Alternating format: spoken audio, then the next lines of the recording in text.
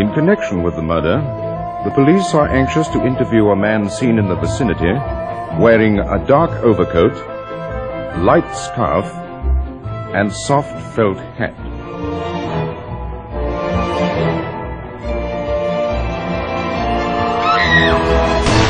There are 7 of you here tonight.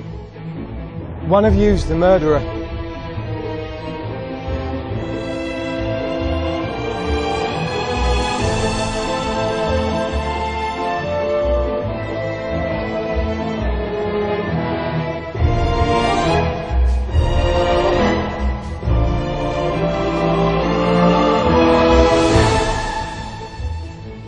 Agatha Christie's The Mousetrap.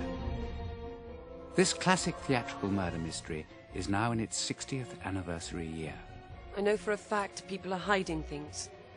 The play was originally written for the BBC as a short story titled 3 Blind Mice for Queen Mary's 80th birthday, as she had asked for a new Agatha Christie. Murder? Oh, I like murder. Christie adapted it for the stage, and The Mousetrap opened in London's West End in 1952. An immediate sellout hit. There are a lot of very strange people here. It is now the longest ever continuously running stage show, a position it has held for an astonishing 53 years. Yes, I'm afraid the weather has us all trapped here. A host of actors and actresses have played the 8 characters in the show, more than 400 in all, with the famous Richard Attenborough playing Sergeant Trotter in the original cast, with his film star wife Sheila playing Molly. I just don't know if I can believe anyone anymore. After a record-breaking 21 years at the Ambassadors Theatre, the Mousetrap moved next door to the beautiful St. Martin's Theatre, where it has remained for almost 40 years. So far. When my business is done, I shall go back. This masterpiece of a whodunit continues to engage audiences of all ages.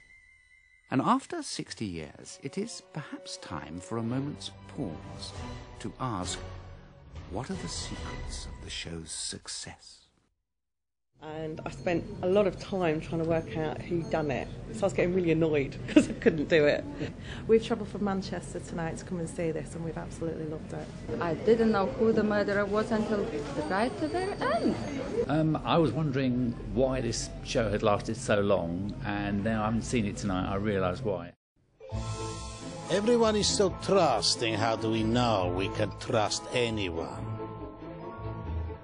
That the Mousetrap has run continuously for so long is testament to Agatha Christie's writing skills. She creates wonderful and varied characters, and then she fills them with subtle nuances and storytelling elements that set our imaginations racing. She's a very clever writer.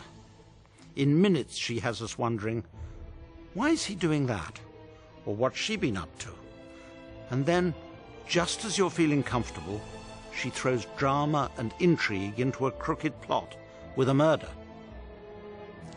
You may arrive thinking you know what to expect, but in no time at all you are totally involved in a tale where each and every character could be the killer. I did warn you someone might get killed.